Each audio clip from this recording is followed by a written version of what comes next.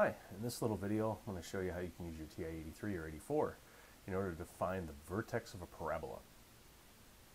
So we want to start out with an example, and I'll be using the example of f of x is equal to x squared plus 6x plus 14.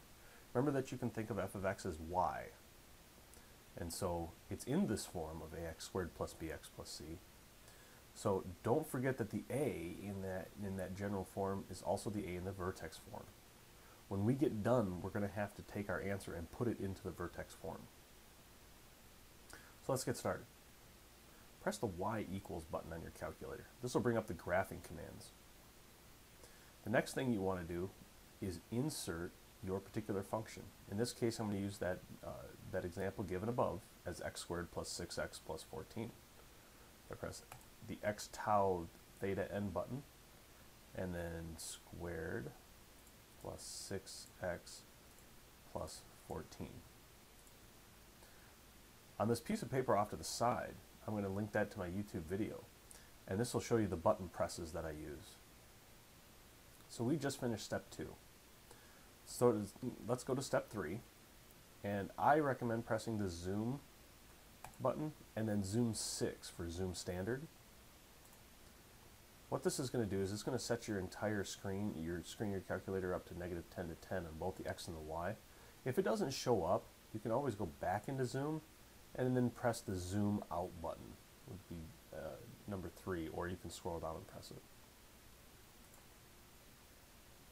Alright, to find the vertex, we need to identify whether it's first a minimum or a maximum.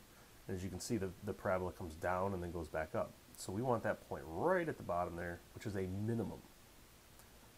So what we're going to do is we are going to press the second key, and then we're going to press the trace button to activate calculate. You'll see this screen that's shown over here on the piece of paper. And then we want to press option 3. So you can either press the number 3, or you can scroll down and press enter. So now it's asking for a left bound. What you want to do is use your left and right arrows to move the cursor until you are absolutely to the left of that bottom end. And so as I move left and right, I don't have to be severely left, I just have to be a little bit. Once you think you're left, go ahead and press enter. And now it's asking you for a right bound. So you're going to press the right arrow key until you are absolutely on the right side of it. Press enter. It's going to ask you to guess, but again, this is a calculator. I want to take the guesswork out of calculator, so I just say enter. And it magically finds it.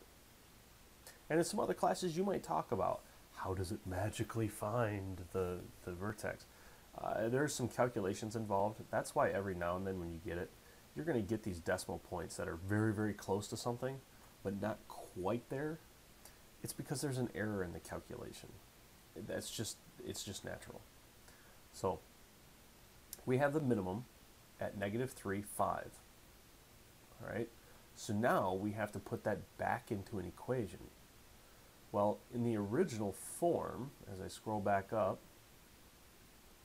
you'll notice that it's x minus h. Well, h is negative in this case, so it has to be x minus a -3, and then a plus 5 at the end. And that's how we get these two things here. That's it.